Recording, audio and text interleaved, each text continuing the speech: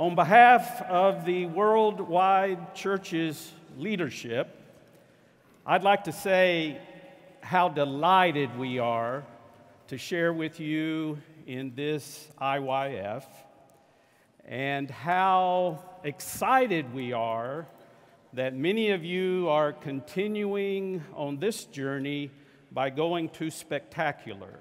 And many of us will be sharing with you in that experience too. So we're looking forward to it.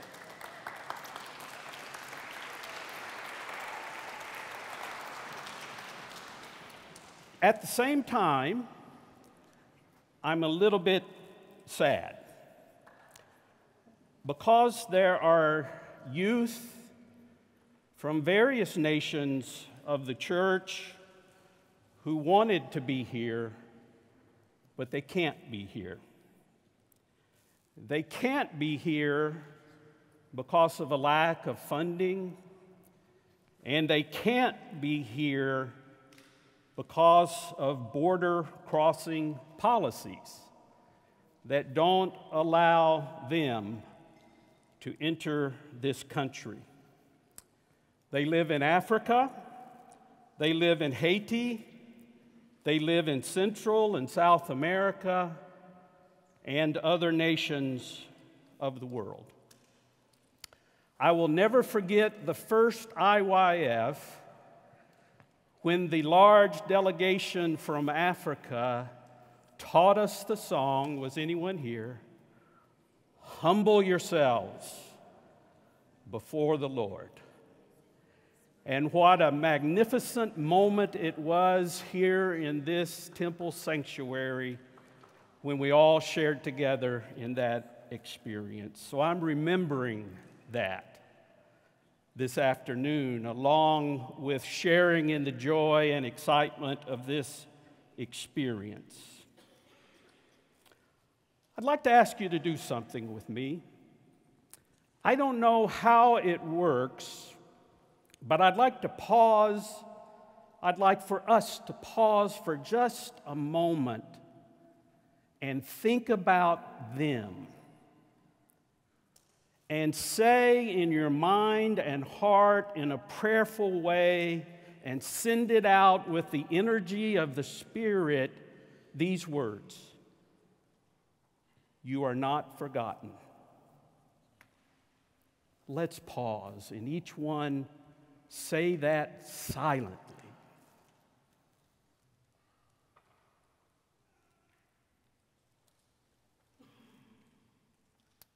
Thank you for doing that. Our theme is Look Beyond the Horizon. That theme comes from Doctrine and Covenants, section 161, paragraph 1a. Lift up your eyes and fix them on the place beyond the horizon to which you are sent. Journey in trust, assured that the great and marvelous work is for this time and for all time. That phrase, the great and marvelous work, is one that has been used in the church from the earliest days of our movement. It's one of the ways we describe our amazing adventure with God as God is using the church to fulfill God's purposes in the world. But here's a truth. Whatever is beyond the horizon that we are calling to lift up our eyes and see in this moment will only be seen when we are already moving towards the horizon. You cannot see beyond the horizon standing still. You have to be moving already toward the horizon to see what is waiting to be seen. The church is a community of faith and hope, founded, formed, and led by God's Spirit. And that Spirit is calling us right now into the future that God has in mind for each of you, for us together, for the whole church, and for the world. And God is calling us to go beyond what we can see, the visible horizon, where God is already creating that future and waiting to see who will come. Now, people will try to discourage you from going beyond the seen horizon. Some don't like new challenges, new understandings, and the necessary change that comes with increased clarity. They say, we've already arrived. There's nothing more to discover. And I say to you, don't believe them.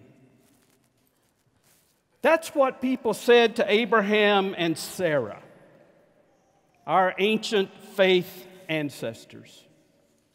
But Scripture says, and I quote from Hebrews chapter 11, verse 8, by faith Abraham obeyed when he was called, and he set out not knowing where he was going. But he went. We are the spiritual children of Abraham and Sarah. When Jesus proclaimed God's vision for changing the world, his friends and neighbors and some family members said, "You're crazy." And they pushed him to the edge of a cliff and were going to throw him off.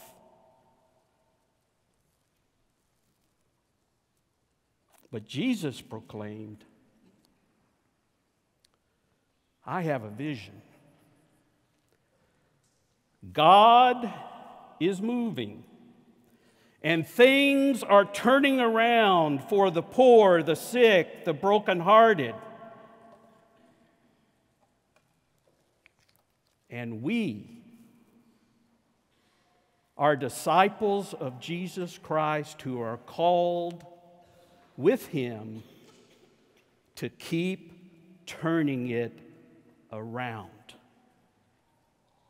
In the book of Acts, chapter 17, Jesus' disciples were described this way: the people who are turning the world upside down. And we, all of us, are the descendants of those first radical disciples of Jesus. It's kind of like the poem, The Explorers by Kipling. All of the people around the explorers said, there's no sense in going further, adding, we are already at the edge of all that is. But in the next verse of the poem, the explorer responds by saying, a voice persisted in my heart, an everlasting whisper. And the eternal voice said, something hidden, go and find it. Something hidden, go and find it. And so he went and he journeyed courageously. He overcame many obstacles. He went into unfamiliar areas. And he discovered. He experienced the joy of exploration and discovery, discovering more than had ever been seen or even supposed before. One author wrote, 20 years from now, you will be more disappointed by the things you didn't do than by the ones you did. Now, don't take that too far. But the point is, and I'll continue with this author's statement, sail away. Sail away from the safe harbor, he writes. Catch the trade winds in your sails. Explore, dream, discover. Ships are safe in the harbor, but that's not what ships are for. God is calling us to the great and marvelous adventure we call community of Christ. Our vision is of a church and a world in which the worth of all persons is respected and celebrated. Our vision is of a church and a world in which the power of inclusive community through Christ's love is experienced by all. Our vision is the elimination of poverty and unnecessary suffering, locally and globally. Our vision is one in which peace prevails. This temple is dedicated to the pursuit of that vision.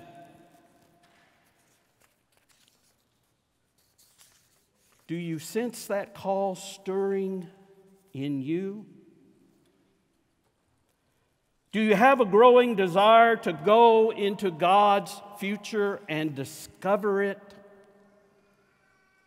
Do you have ideas about what the church can be as we continue into that future?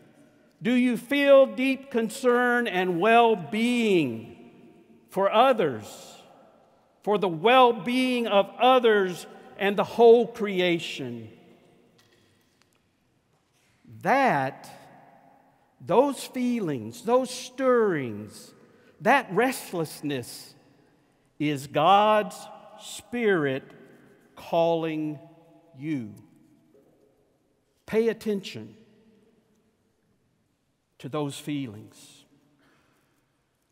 As stated in Doctrine and Covenants 163 4b, God is calling for new generations of disciples to work on the problems of poverty, disease, war, and the well-being of the earth and its atmosphere. And in the same section, God promises that your contributions will be multiplied if your hearts are focused on God's will for creation. And God's will is mercy and justice and equality and well-being and peace for all and the whole creation. In just a few moments, we'll share in the sacrament of the Lord's Supper or communion. This sacrament has many meanings associated with it. The one that I want to emphasize is the call to each one of us, the call to you to discover your future with Jesus Christ. There's an old story about explorers on a journey of discovery. They were following a guide on a well-marked trail. But at one point, the trail disappeared into the jungle undergrowth and trees. And one of the travelers, quite distressed, said to the guide, "There is no path. Where is the path?" And the guide responded, "From now on, I am your path. Follow me." And the guide surged ahead, making a path where none existed before. Today, in this sacred place, Jesus says, "Follow me. I am your path." Now, if you're looking for the safe and predictable, don't do it. Don't follow Jesus Christ. But if you want to discover who you really are and what the real purpose of your creation, what the real purpose of your life is, take these emblems as a symbol of your willingness and desire to follow Jesus Christ into the future. And if you're looking to discover a guiding vision for your life, a vision of how to make a better world with others, then receive these emblems as an expression of your commitment to Christ's vision and mission. And if you're looking to discover what is beyond the horizon for you and the church, take these emblems as an expression of your faith and hope and willingness to trust the living Christ further than you can see. Something hidden. Go and find it. Go.